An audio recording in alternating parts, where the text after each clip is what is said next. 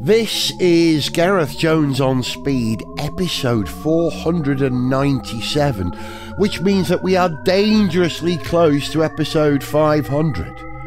To celebrate this auspicious occasion, if there's anything that you'd like to hear again or you'd like us to do for the 500th episode, drop us a line and let us know. You know the email address, onspeed@garethjones.tv. We're looking forward to hearing from you.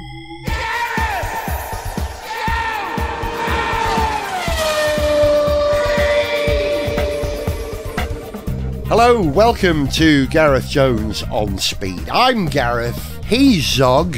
Hello. And Zog, you probably sound the same as normal because you're in the usual position, but I'm sitting in the conservatory at the moment, so it's probably going to sound a little reverby here. Slightly different ambience, yes. Yeah, that's it. Yeah, the room ambience. I'm being baked in the conservatory. You know, they're too hot in the summer, too cold in the winter, and too bright for most HD screens. I'm struggling to see what I'm looking at here. That's what you're dealing with at the moment. But very nice to be able to lounge around on a slightly sunny afternoon like today, maybe. Yeah, it's very nice here in North Wales at the moment, and it was very nice to sit here on Sunday and watch a very nice Grand Prix. We've been treated to a bunch of races recently, and the Hungarian Grand Prix was an absolute belter again, wasn't it? Oh, no, absolutely delivered. We had tremendous drama. A little bit too much drama, some people might say. Some great racing, tremendous battle in particular between Lewis and Max. That was a great little scrap. I get slightly marred by some of the behaviour. Again, we'll get onto that in a bit more detail. But yeah, overall, tremendous race, and also a weekend that I think kept everyone on their toes with the changing weather. So really, it was never looked like it was going to be an easy weekend or an easy race for anybody. But in the end, we got a wonderful McLaren 1-2. Slightly marred by the way the team handled it, the way the drivers handled it, but yeah, hell of a race. Yeah, it wasn't an easy win for McLaren. It perhaps should have been, because the general agreement is that they've got the quickest car at the moment. I say this week, it seems to be changing every fortnight. McLaren had the advantage. Piastri was second and Norris on pole. Lando was on pole, but Piastri got him at the very start of the race when they were three-way into turn one, Max, Lando and Oscar. And that gave Piastri the team advantage over the race. They favoured Piastri for the win, I believe. That was the understanding. Whoever led into the first corner would then have preferential treatment when it came to pit stops, which is what happened, isn't it? They pitted them in a strange sequence, Norris and Piastri. Well, they pitted them, as you say, in a sequence that might have surprised some people, in that Piastri was leading the race. Normally, you would give the driver who has the advantage the call on the pit stops, and where there's a strong undercut, as at Hungary, they would tend to want to pit first, retain the advantage. This is not what happened at the second McLaren pit stop, where, presumably because they were worried about Max Verstappen catching the McLarens, they pitted Norris first in order to protect him. That then gave him an advantage over Piastri after the round of pit stops had shaken out and Norris was ahead. And we then had the drama / slight farce maybe of McLaren trying to shuffle their drivers back. And just, you said a moment ago that your understanding was that McLaren had said, or they had a rule that whichever driver came out of turn one in first place would have the call on pit stops, would be the favoured driver for the race. I don't know, but it seems to me that was very definitely not clear within McLaren. The difficulty was, what went wrong was that they were not sufficiently clear as a team about how they were going to handle a situation like the one that transpired, where one of the drivers was leading the race, and then because of a decision the team makes that disadvantages that driver and puts the other driver ahead, you might then want to shuffle them back because Oscar had done what he needed to do to lead the race. 2/3 of the way through the race, he is ahead. You then effectively shuffle Lando in front of him because of the pit stops, but you want to give the deserved place back at the head of the race to Oscar Piastri. That would seem entirely sensible from a team point of view and driver management point of view, and something that teams have done many times before, but it clearly wasn't spelled out clearly enough to the drivers how that might be handled, how that might be dealt with. The team wasn't clear enough earlier on, apparently. It was messy, wasn't it? Because there was an ongoing dialogue for, 5-10 laps or something between the pit wall and Lando, where they were saying to him, Lando, you need to slow down to let Piastri pass. And you could see the reasoning in Norris's head. Man, I'm leading this race by 6 seconds. If he wants to pass me, tell him to go quicker. I'm not going to slow down and jeopardise everybody catching us up. Plus, why didn't McLaren favour Norris in this situation? I don't know what the points difference is, but surely Norris is a greater threat to Max losing the championship to a McLaren driver than Piastri is. Isn't Norris ahead on points? Lando is the McLaren driver who might be able to challenge Max for the championship. On that basis, arguably the team should favour him. That said, you could argue that it's so unlikely that he's going to win the championship that really that's a bit of a it's a bit of a red herring to introduce that argument, and you should give your drivers equal treatment. Now, I think for a team that aspires to be, the best, and for drivers that aspire to win the World Championship, that would be a poor attitude to take. That would really not be trying hard enough. You want to try and win that championship. So, the fact that it's a distant prospect isn't really a thing. On the other hand, you do need to maintain harmony within your team, but also, you need to treat your drivers fairly, and you need to keep your drivers happy. Yeah. If going into that race, the team had said, Lando is the one who can actually challenge for this championship, we want to have Lando finish first and you second because we want the points for the Drivers' Championship. If they'd said that going in, I'm sure Piastri wouldn't have been happy about that, but I dare say he'd have accepted it. As in the end, Lando accepted the team order as it was in the end, to move over. I didn't think he was going to, because it was 5 laps in the end. Yeah, no, I absolutely. I thought he was probably going to stick it out. Yeah, it certainly felt like it for a while. He really didn't sound like he was going to do it. Yeah, and you can see his perspective. If yes, I will move over for Oscar if he can catch me up. If he's quick enough to catch me up, yes, I'll move aside. If he's not quick enough, well, he's not doing the job. You've put me at the front of the race. I'm going to win this thing.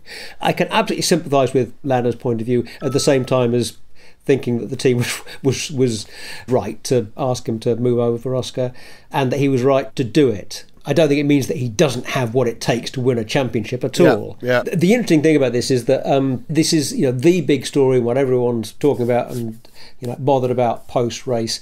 And it really doesn't reflect well on either McLaren or Lando Norris. The team missed, in a sense, a fairly obvious bit of management here, management strategy. They've kind of dropped the ball in quite a big way, arguably. They should have been ready for this. And Lando looked really petulant and whiny, but I think they are both big enough to get over it very quickly. I think McLaren is, I don't think it's going to have any, I don't think there's going to be any, long-term fallout from this. I think Lando is very good at getting over this kind of stuff quickly. It may bother him at the time and piss him off, but I think he very quickly moves on to, okay, that happened. It's in the past. Yeah. Let's get on with the next thing. Let's deal with the next challenge, next race. Put it behind us. You mentioned Norris being a bit whiny and complainy there. He wasn't the only one. How whiny and complainy and awful was Max Verstappen? He was accused of being childish over the radio? Yeah, what?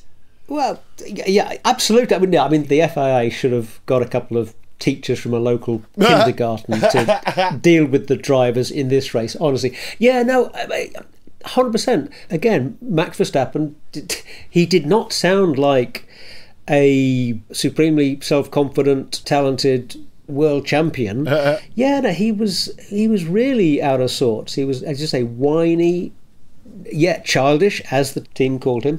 And it seems like the threshold for him getting that bothered isn't actually that high. You know, it's not as if he was really having a terrible race. Whatever he was complaining about over the radio, at least he was fighting for third place. Sure, he wants to fight for first place, but it wasn't as if he was, you know, halfway back down the field because of a catastrophic decision that the team had made or something awfully wrong with the car. You know, but he's sounding really bothered. That has to be taking up some of his headspace, some of his attention. And we saw him make a very clumsy, stupid, incompetent move on Lewis. Do you know what? Yeah, it was comical. I'm reminded of what it was like having two small sons as a dad when they were little, you know. If ever any of them was hungry or tired, things would pop. You know, we would never have a family argument before dinner. Make sure that you eat first, and then everyone's a bit calmer, a bit less tense. Make sure everyone's had a good night's sleep, and people will be a lot less tense. And the reason I say this is that Max was spotted awake at either 2 or 3 in the morning before the day of the race, running a simulation, a 24-hour endurance race, wasn't he? Online, a virtual race. Oh. What the heck was he doing up in the middle of the night? No wonder he was tetchy on Sunday. I bet that this whole tension thing comes from that I bet the team, someone in the team has mentioned that to him beforehand, and that's irked him. And being tired, he was easy to be irked. That's my theory. Do you agree? Maybe, but he really, you know, he could. I don't know. What I was going to say, he needs to change his attitude. He's doing okay with the attitude he has, I guess. But it is interesting that the pit to car communication was as fraught and tetchy as it was, because it seems like the relationship between Max and his team hasn't been as harmonious this year, for a couple of reasons that aren't entirely to do with on-track action. Maybe that relationship is not as strong as it has been. Maybe it is a little fraught, and maybe that's going to have, you know, implications for the future. I'm reminded of a chant that they have in a sport that we don't follow, that football sport called football kicking or soccer ball or something. I've heard of it. Yeah, there's a chant which you hear in the crowd sometimes, which is you only sing when you're winning, sing when you're winning. You know, they're not winning, and that has changed the whole countenance of the team. I mean, they're only just not winning, they're just off the podium, right? But they're used to dominating at the moment, so this must feel really uncomfortable for them in the team. We'll come back to Red Bull and the rest of the season in a moment, but this whole drama, the tetchiness over the radio between Max and his team, the tetchiness over the radio between Lando and his team, overshadowed the fact that Oscar Piastri got his first Grand Prix, and I don't count the sprints, his first Grand Prix win. Wow, that's going to change everything, isn't it? Yeah, and we've had several different race winners this year. I think more than we might have expected given Red Bull's form at the start of the season. And now we have another. Yeah, fantastic to see Oscar Piastri get that first win. And you know, he's been looking quietly confident, you know, for a long time. He's, you know, said he knew it would come eventually, and it has come eventually. You know, good for him. And he just drove absolutely beautifully, nailed that start, and he did everything he needed to do to win the race. The second round of pit stops meant that he ended up behind Lando Norris, and he wasn't, you know, to be fair to Lando, you know, in that last stage, you know, Piastri was not quick enough to catch him. He wasn't catching Lando. Yeah. And now whether his, you know, tyres were maybe just not in quite the same shape or whatever the exact nuance of it might have been, yeah, he wasn't quite as quick. But had the second round of pit stops followed a more normal process where they'd have pitted the leading driver first, then Piastri would have just led from start to finish and been fairly untroubled by everyone behind him. So, yeah, he drove a great race.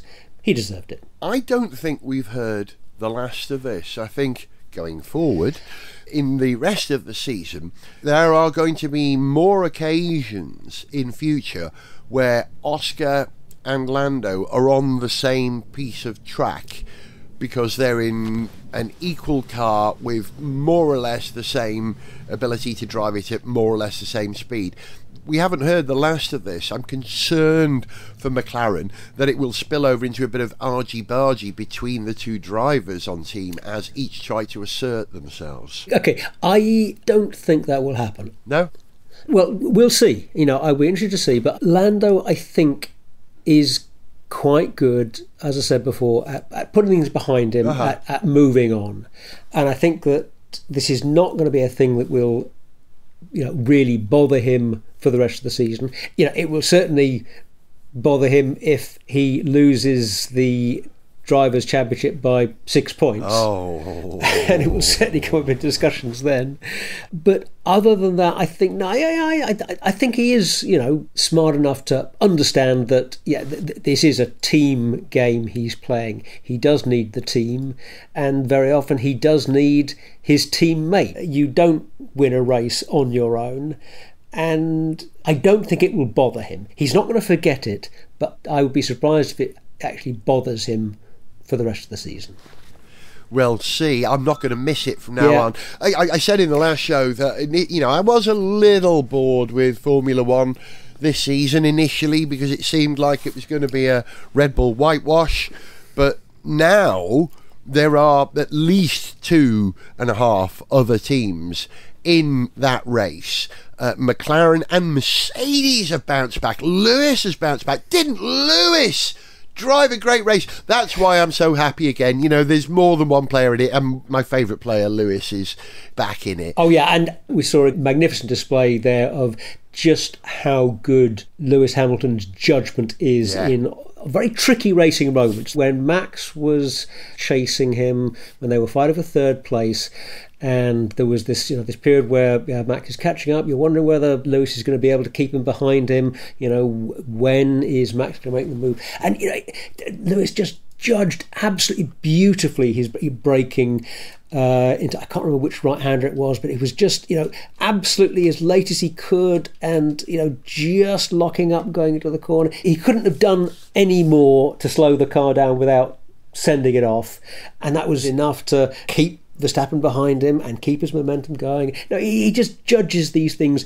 beautifully, and we saw in that fight with Max his skill and judgment on display just beautifully. The championship as it stands at the moment, just looking at the points, Max has got 265, Lando is at 189, you've got Charles Leclerc at 162 in third place, Carlos Sainz fourth, 154, Oscar Piastri down in fifth in 149. I can see Piastri tightening up and passing Carlos Sainz, possibly Charles Leclerc too, and giving Lando a run for his money. And if Max continues to finish third and fourth as opposed to first and second, he could lose that lead in the championship. And now it's on, isn't it? As they say, it's on. Oh, it is on, absolutely. And we're going to see this McLaren Red Bull fight continuing for the rest of the season, as you say. But we shouldn't be surprised to see Ferrari winning again, Mercedes winning again. Maybe someone else can get in there in the mix. This season's turning out to be much more unpredictable than it looked at the start. So yeah, let's hope we get more of the same. Bring it on, and bring on Belgium. Oh, it's going to be good in Belgium. I hope it rains. Oh yeah, yes. Soggy, lovely talking to you. Say bye. Bye-bye, good seeing you, man. And speak to you after Belgium. Will do. Bye, brother. Bye-bye.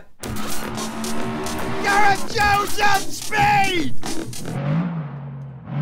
If you were listening to one of our Le Mans shows this year, you may have heard something that I said while sitting in the stands at the Circuit de la Sarthe, that it was a great shame that Lola were no longer at Le Mans, or indeed in any motorsport. They used to dominate In IndyCar in America, they helped Mansell win his championship, as well as a number of other people.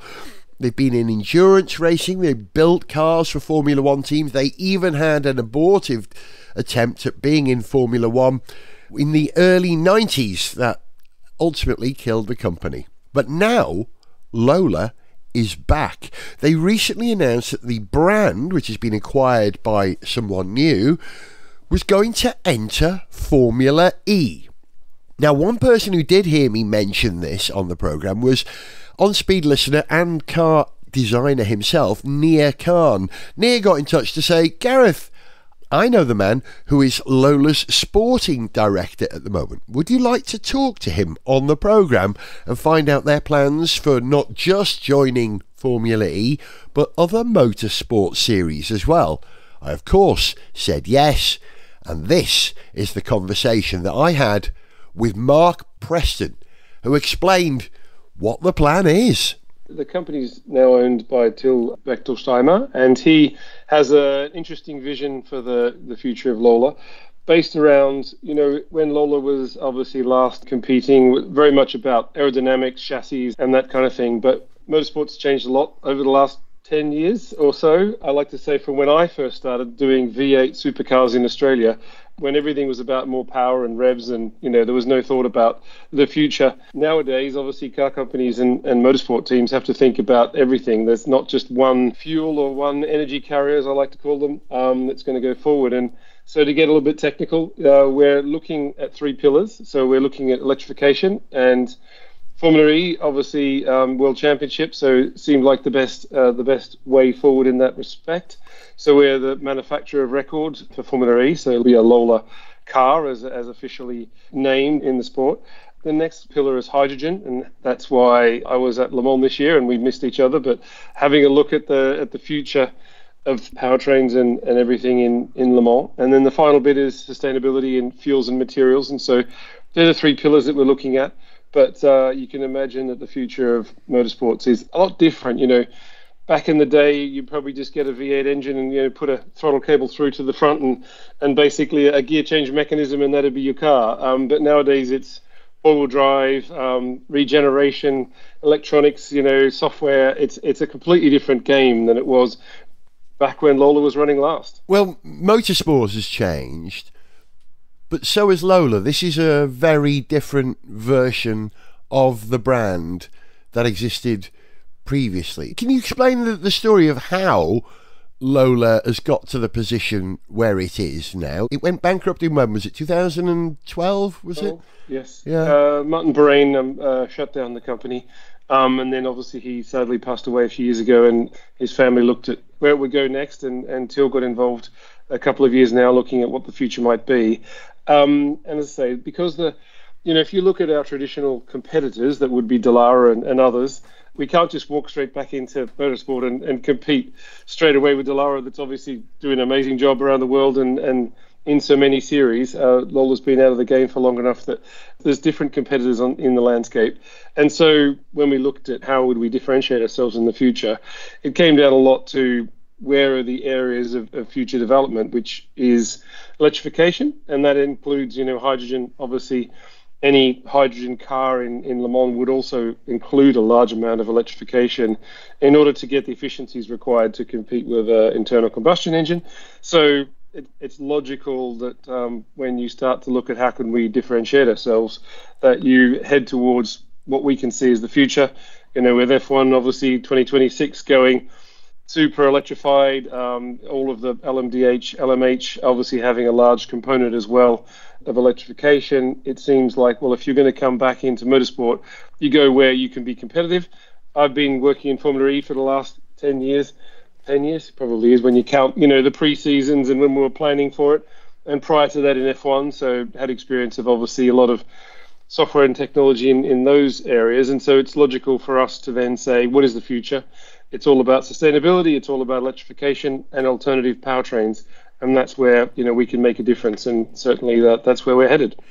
Tell me about the way that Lola will run the Formula E team. 2025 you're joining. Next year, starting actually in December. So the first race will be in Sao Paulo. And we'll be operating with the team Abt, the German team, who's had a lot of experience in Formula E and actually who I competed against quite a lot over the years in Formula E. So that was my next question, yeah. So it's been quite fun getting to, we're actually trying to figure out, and here we're trying to big net ourselves a bit by saying how many races and championships did we win as a sort of competitors against each other. And we reckon it's above a quarter of all the races and championships. So, the dream team comes together, hopefully, with all the guys from Lola and the guys from Abt. You've got a technical agreement, a supply agreement with Yamaha too, or is it just a sponsorship and technological support? Are they providing hardware? It's a technical agreement, and they're the powertrain partner. Formula E is a little bit different than other series. There's not a constructor. It's more of a we are the manufacturer of the car, in inverted commas. That's what it defines the total package. So Lola is leading on the design and integration and software side of things, with Yamaha supporting in all of the powertrain development. They're a very interesting company. I did actually work with them, funnily enough, back at Arrows in the day as we were talking about your shirt earlier. In '97, it was a Yamaha in the Arrows, so kind of full circle in that respect. So they're getting super, detailed into the design and understanding of electric powertrains, and especially those in Formula E. As you know, it's 350 kilowatts, very similar to a Formula One electric powertrain. Obviously, an F1 powertrain will have a different requirement in 2026, but still pretty high power and high efficiency motors. So yeah, Yamaha is completely embedded in with us. We've been going for 18 months now. It's funny, it takes a while to develop a full new powertrain and software. So we've been working together now for quite a while, and it's quite an exciting project to work with Yamaha. Are you daunted by dropping into a series which is pretty mature now, with a number of manufacturers, teams, what do we call them, who understand the mechanics and the maths of competing in Formula E? This is not an easy task, is it? No, and I think that's to that point, it's also the same in coming into any series. And I feel for any big car company going into, let's say, F1 or into Le Mans or in any series. But I think we've done a great job at it. I don't want to predict, where we'll be next year. I must say that the dyno tests, the first shakedowns and those kind of things are going along quite well. We keep saying touch wood, because, motorsports is tough. And as you say, it's going to be difficult going into a series with obviously Porsche and Jaguar just finishing their battle over the weekend, which was obviously quite exciting. If anybody hasn't watched it, it'll be a good one to watch. So the answer is yes, it will be difficult. The good thing is Abt has obviously run at the front over the last sort of 10 seasons of Formula E. I've had experience from the beginning, won multiple championships, so we know what it takes, and we also know how much work those guys have done while we've been away. Our lead designers and other people in our team at Lola have all done Formula E, so have had experience in various teams and designing powertrains, and obviously Yamaha's been in motor racing and know what it takes to win at the highest level, but also know how hard it is, obviously, with their current team having a challenge at the moment. But they know what it's like, and so it's good when you're working with a partner that understands motorsport. So I'm a long way around of saying it's going to be difficult, but hopefully we're all going in with our eyes open. It's clear to me, with your heritage and your track record in all branches of motorsport, particularly Formula E, this is a serious assault on Formula E. But Lola, it's just a brand, isn't it now? Is it just a name, or have I missed something here? What's the relationship with Multimatic and Lola? Because I know there was a connection, isn't there? Over the years, I think Lola's worked with, historically, I'm myself trying to catch up with all the different companies that Lola's worked with traditionally over the years. At the moment, we have designers, simulation, software in Lola. That's the main core now. As you probably know, software is paramount in Formula E, and so that is a large focus of what we're doing. So what Lola is doing is being systems integrators, I suppose, is probably the best way of saying it, because you've still got to integrate software, powertrains, cooling, all the aspects of understanding a Formula E car and writing all the software to do with energy management, software strategy, all of those elements that build up to a modern Formula E car. So We're not doing chassis. That's not currently the thing that Lola's doing. But as I said previously, we couldn't just come back into motorsport and compete doing chassis, because there's a lot of companies that now do chassis, and many of them. And Multimatic is one of them, obviously, who does a great job in Le Mans and in other series. So we're starting in the area where we think we can be differentiated, which is software, electrified powertrains, new energy. We're doing a lot of work on hydrogen in the background, looking at preparing for how that might come into motor racing in the future. So it's a lot more about, I suppose, modern powertrains and the systems integration required. Again, it's not just, here's an internal combustion engine anymore. There's an internal combustion engine, there's 2 electric powertrains, there's a whole lot of software, there's energy management, there's all these other things that now make up a modern race car. So hopefully that answers your question, that it's not the same Lola as it was, but I'm sure as we start looking into kind of a Le Mans comeback, there will be opportunities to work on chassis, but also again in Le Mans, it's a lot to do with these quite sophisticated powertrains that are now going into those vehicles. I'm going to come to Le Mans in a moment, but the key question before that is, where's the money coming from? Where's the money coming from? Well, we got partnered with Yamaha, and obviously we'll be looking to do more partnerships with other technical partners along the way in all the series that we're working on. So, as always, it's about sponsorship and technical partnerships and other elements that bring together how you go motor racing. Is it a UK-based firm now? Yep, we're based in Silverstone, so we've actually, the tunnel is still, I think it's now operational again. So the tunnel's been brought back up to speed, so it's still in Huntingdon, it hasn't moved. Oh, it's the same tunnel in Huntingdon? Yeah. I know that tunnel. Oh my gosh. So do I. We did develop the Super Aguri Formula One car there in that tunnel, so there's been a lot of history in that tunnel, so it's up and operational again just recently. And then because, again, over the last 10 years, well, 12 years, I suppose, the centre of where all the designers and everybody, operates out of now, Silverstone seemed like the best place to be in the centre of, all the F1 teams and everything. So we have a factory unit there and looking at how that might expand on the site that is Silverstone. How long is the commitment? Is there a 2-year, 5-year, 10-year plan / budget? We are currently doing what they call Gen 3 Evo, which is the next 2 years, and then we're committed to the following Gen 4, which then goes on for another 4 years. And so, this is just the start of one program, and we'll be looking at working with other OEMs, etc., on hopefully other programs. Well, as you know, I mentioned at Le Mans this year that I felt that Lola should be back at Le Mans. Lola have a superb tradition of running cars at Le Mans. I've watched many of them. I remember what became the Aston Martin Lola. I remember the MG Lola in the 675 class, I think it was called at the time. How many chassis Lola have produced for Le Mans over the years. It's something that is written into the very identity of Lola. After Formula E, what's the priority? Is Le Mans going to happen? Is there an intent to happen? And what's the plan, if there is one?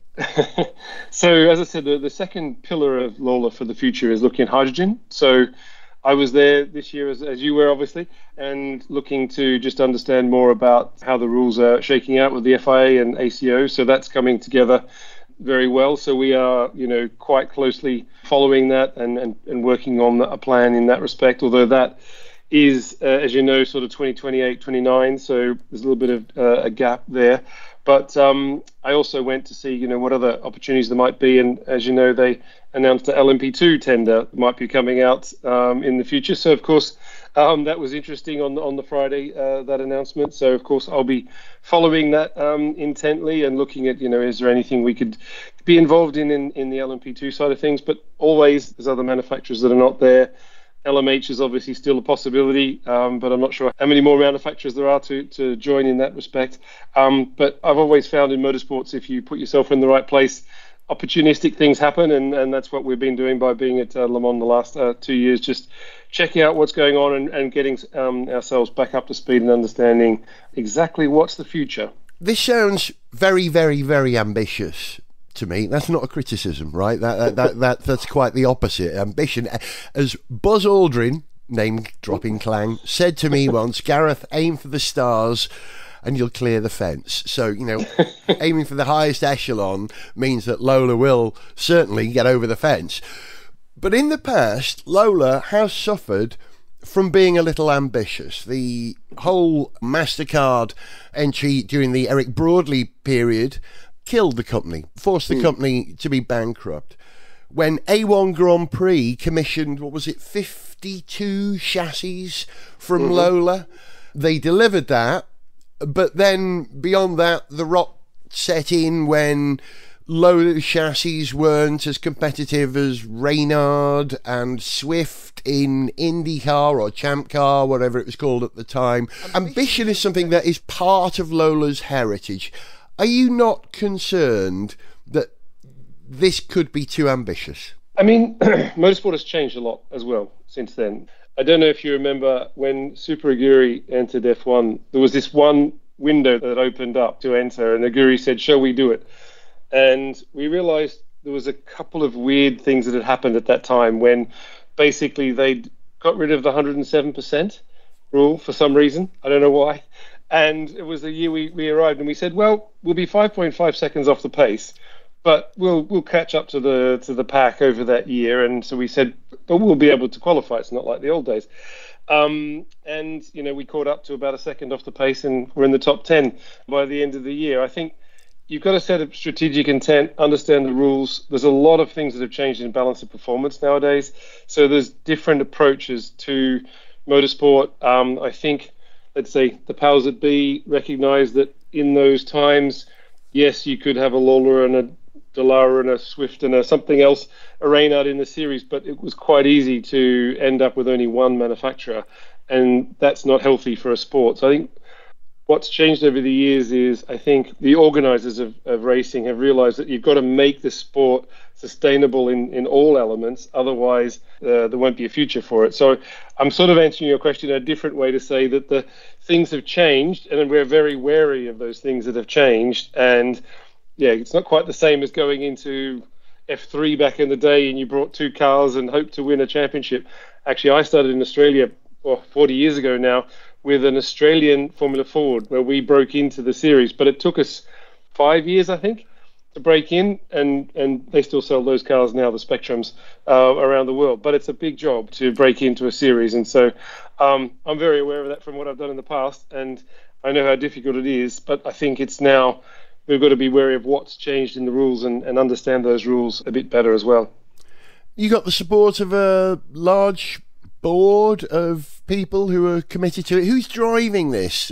Pun intended. Who's driving it? Who is the one person who said to you, right, this is going to happen, this is how we're going to do it? Till Bechtelsteimer, he's the new owner of the team. He's an avid racer. He races in IMSA. He's currently racing in the GT World Challenge. Yep. I'm not sure if he's racing this weekend, but he's an avid racer and so understands racing quite well. Done many of the series over there, so well involved in the team and the group of people around us, growing all the time. I wish Lola well. I'm serious. I'm genuinely serious. I've said that if there is a great motorsport brand missing from the landscape at the moment, it's Lola. I think Lola carries something.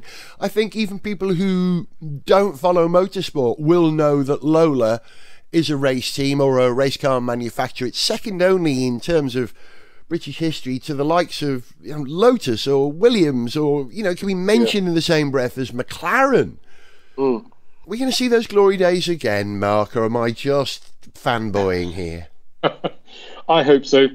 I believe that we've got a good package together for Formula E, so it's a great starting point, and I think there's lots of opportunities in motorsport. I think you would say as well, being at Le Mans this year, it just seems bigger and bigger. I'm not sure what your opinion is. It's vast. I didn't recognise the scale of it, and I'm used to the scale of Le Mans. It seems to have doubled in the 3 or 4 years since I was there last, and I think this is a good time to get noticed.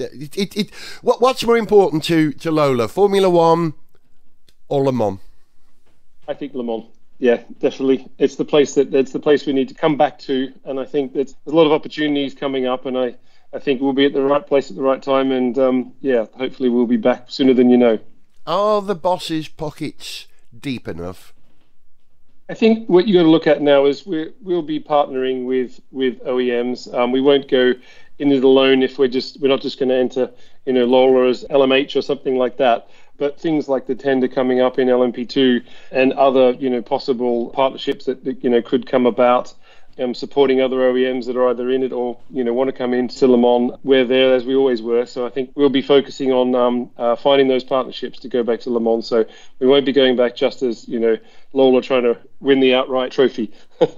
I'd love if that happened. I'd love it. How many of you are there? You're the sporting director. You have the finance manager. You have logistics. You have... There's a bit over, I think if I looked at the email list now, it's probably about 30 of us at the moment and growing all the time. Yeah, it takes a fair bit to do Formula E, design, software, build, test team, all those kind of things. And so you will see some news about our testing program sort of cover a bit more over the coming weeks. And so, yeah, got to have all those elements to go racing.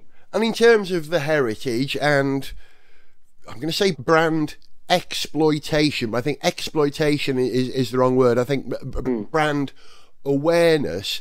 How much are we going to hear about the heritage and traditions of Lola? Your PR guys will be talking to you about this, or is this a completely new Lola? No, we'll be blending in that over the time period. We first wanted to start with something new, which is obviously the Formula E program is the first sort of new rebirth of Lola, and then we'll start blending in the history into the whole thing going forward. So, the T70s and Mark 1s and all the other interesting cars that have been along the way that you probably know better than me, all the different marks. So yeah, when the time is right, we'll be starting to blend in that heritage with the future.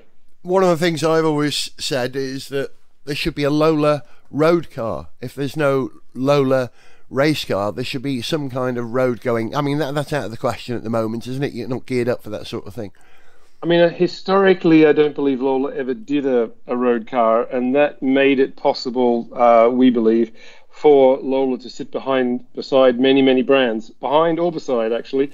When you look back at Ford and Honda and others, that Aston Martin, as you said earlier, MG, so many of the big brands have sat beside or beside Lola.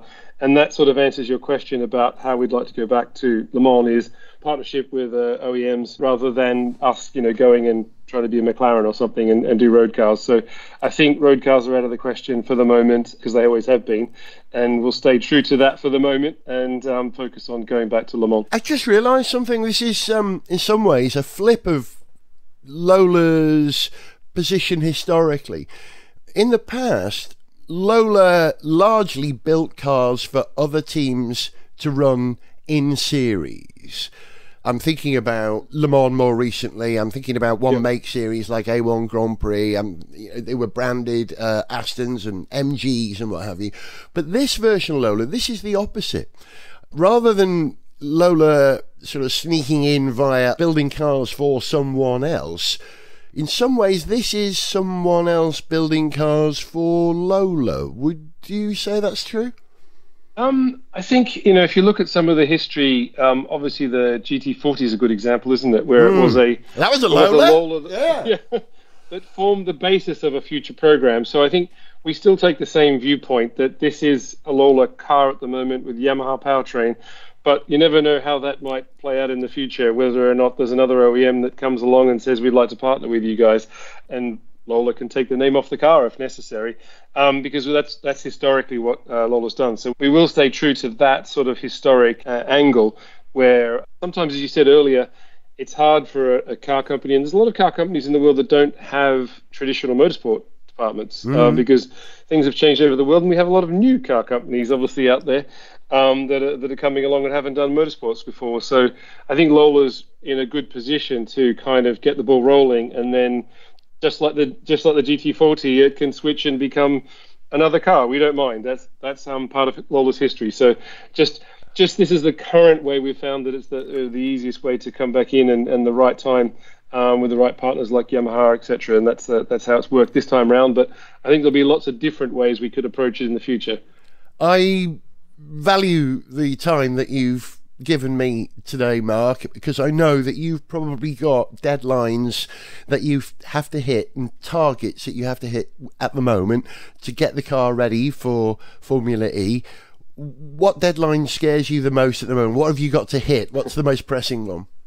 I think the car's looking pretty good at the moment, hardware-wise. That's all going well, and I think it's really a software game in Formula E, and so it'll really be just getting the software. We've got until December 7th, I think it is, to be at a point where we're happy, to go racing. Obviously, a lot of testing in between, a lot of simulator sessions and those kind of things.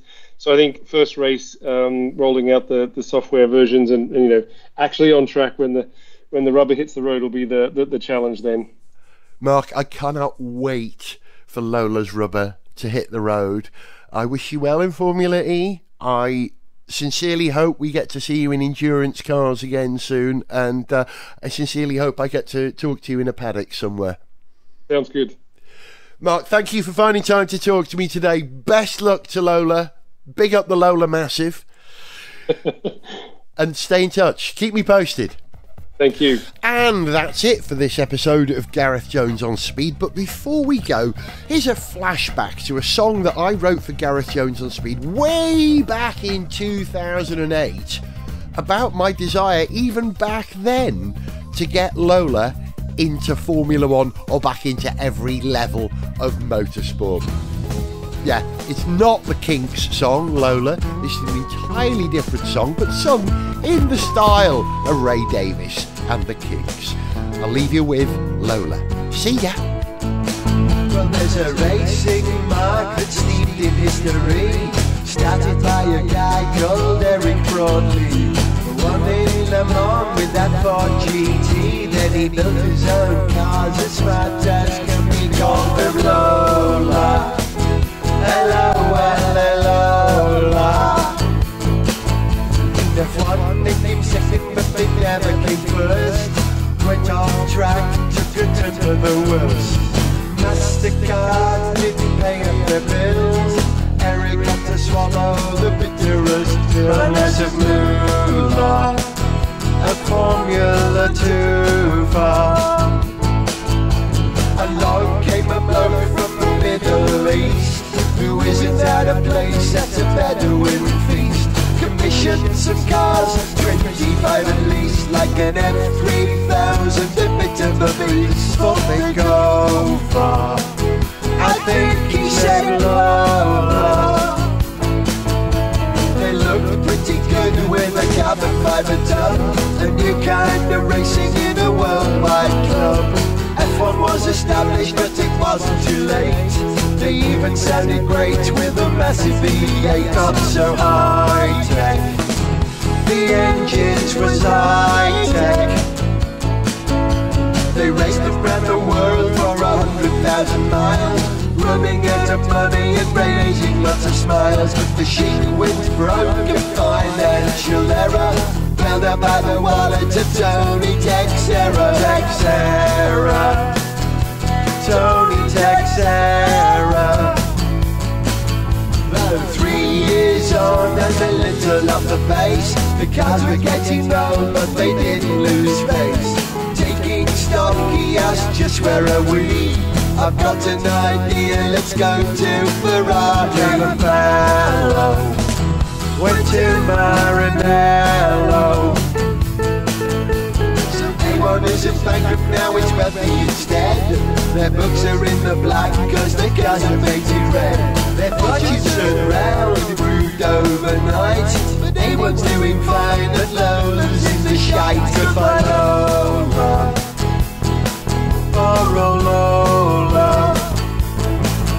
With Jack got dead and A1 got away, let's hope Lola lives to race another day. Don't fret, race fans, Lola isn't gone. I would take Lola back to racing in F1. Oh Lola, make F1 your goal. Don't go away, Lola. If you enjoyed this show, then please like, share and subscribe. For information on how to contact the show, see pictures, read song lyrics, follow us on social media, or to sponsor this podcast, go to garethjones.tv. Gareth Jones on Speed is made in Wales by Whiz Bang.